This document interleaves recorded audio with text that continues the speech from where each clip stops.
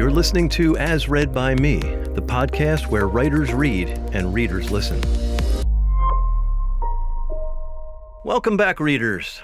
I'm Dave Stiles, and I think we've got a pretty good show lined up. In today's episode, we have short stories from J. Silber and Peter Waitze, and a poem by our resident poet, Paul Camarata.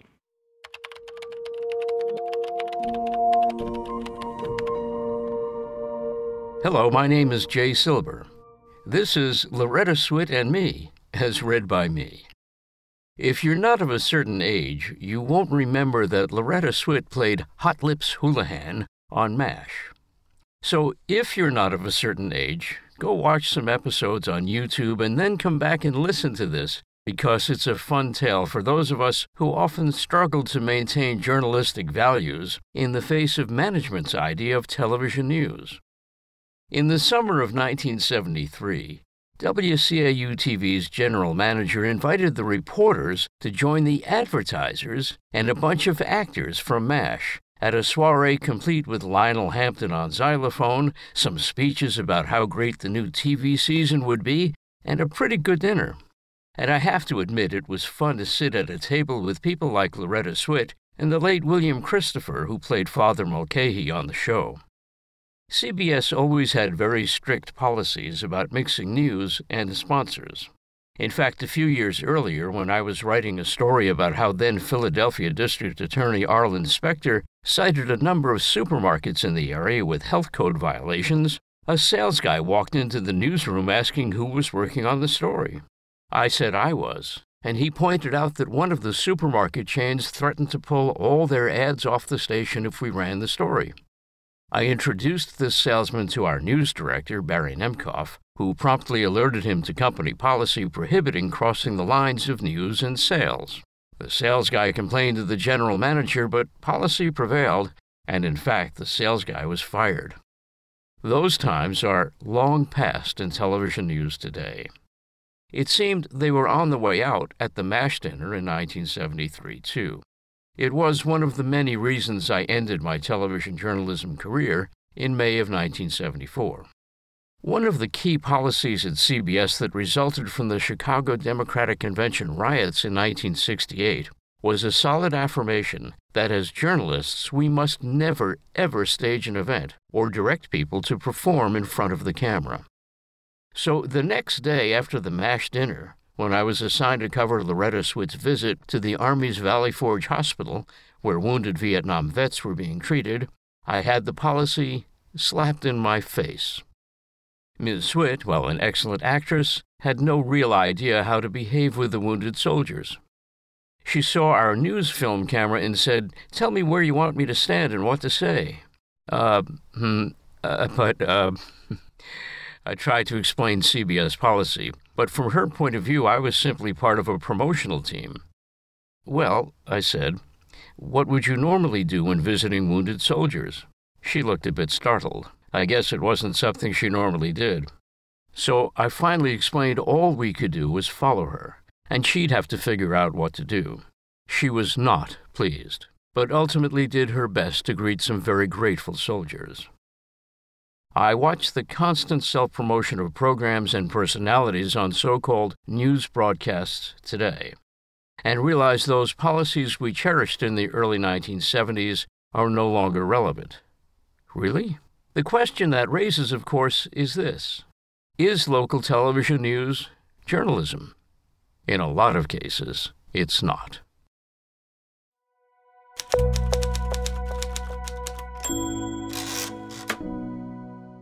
Hi, I'm Paul Camarata, and this is The Greatest Houdini, as read by me.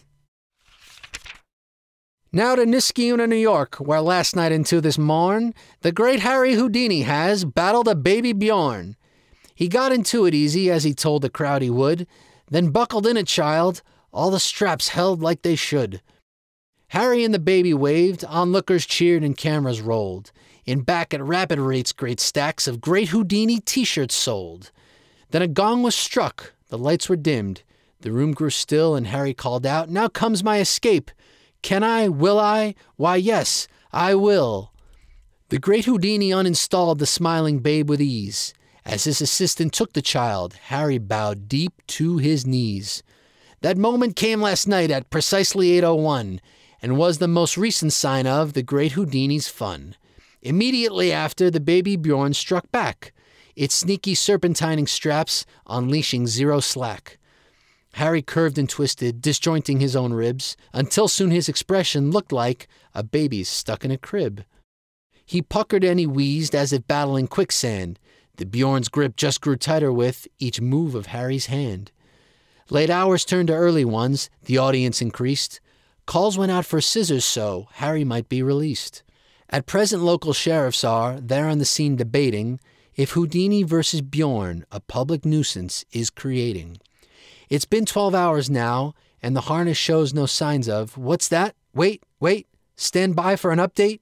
Why, yes. Newsflash now from Niskayuna up in New York State, where an unexpected twist has changed the great Houdini's fate. As just before Harry succumbed to baby Bjorn's death grip, Mrs. Houdini onto the stage made a surprise trip.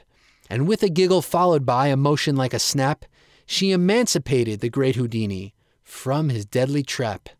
The crowd was gaping, weeping, laughing, speechless, stunned, and wowed. The baby Bjorn lay beaten while the great Mrs. Houdini bowed. Deeply to the knees just like before Harry had done, placing on this death-defying night a memorable cap of fun.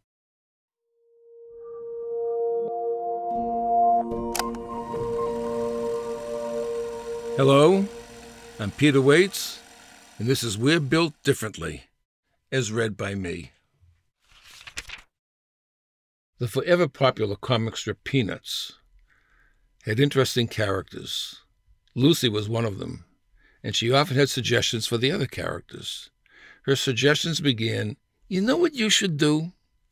A lot of the conversations between you-know-who and me start the same way, so sometimes I think, I am married to Lucy. This might be news to a few people, but male brains and female brains are different. I think the female brain is more efficient and processes information faster. At some time in our early years, we get excited when we notice that boys and girls are externally built differently. And for the sake of science and for the sake of pleasure, even though we are told the explanations are no-nos, we don't stop exploring. We enthusiastically want to physically study and investigate those differences. At our early age, we are so excited by the external differences, we don't spend any time thinking about the reality that internally we are probably built differently too. In particular, our brains are significantly different. And these differences result in boys and girls, men and women, sensing things differently and processing information differently too.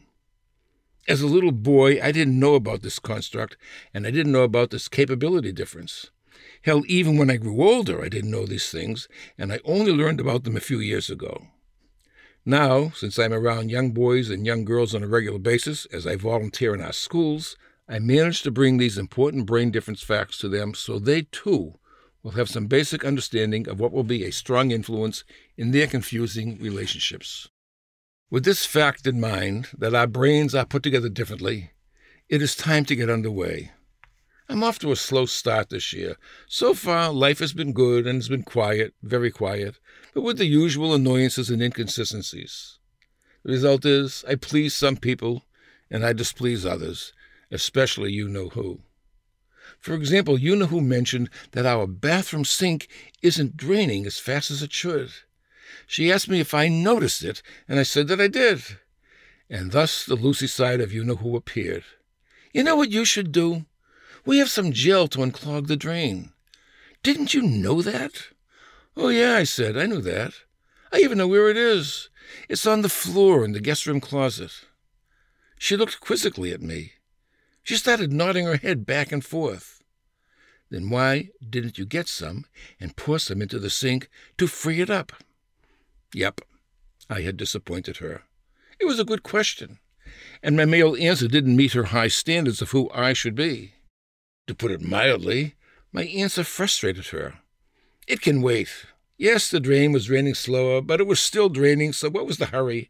I mean, why do today what can be postponed until some future tomorrow? Hell, at our age, we may be able to avoid doing anything about the slow drain forever, and the next homeowner, he or she will take care of it. Her answer to my answer, which I won't print because it caused me to frown, convinced me to get the gel, to get it from the closet, and to get started freeing up the slow-draining problem. That was the audible exchange describing how our brains handled the situation. There was also a silent exchange when I thought to myself, hey, if you notice a slow-draining problem, and you obviously did, then why'd you mention it to me? How come you didn't get the gel out of the closet and pour it into the sink yourself? On the same day that you-know-who caused me to frown, last Friday to be exact, earlier in the day another woman caused me to smile.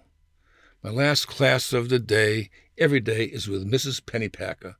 Mrs. Pennypacker is a pleasant 5th grade, 50-ish, attractive, and available woman because she's a widow. When I showed up, she met me at the door, and she said she forgot to tell me yesterday that the Friday afternoon math class wasn't going to be held. To introduce the kids to a drug prevention program, the school has a DARE member talk to them, and that is what was taking the place of the math class. I forgot to tell you about the DARE program, she said. There's no math class today, but I want you to come back Monday. I really, really, really need you. No problem, I said. I was grinning. I was happy. She made my day. For a brief moment, a very brief moment, I thought about hugging her, but I didn't. Mrs. Pennypacker, it has been a long, long time since any woman told me she needed me, so thank you. You have made my day. She blushed and she laughed. I think I made her day too. Thanks for joining us. For more information about the podcast and the authors, visit asreadbyme.com. If you're a writer and would like to read one of your stories on an upcoming episode, send an email to writers@asreadbyme.com. If you like what we're doing and would like to help us remain ad-free, you can support us by visiting our Patreon page at patreon.com/asreadbyme.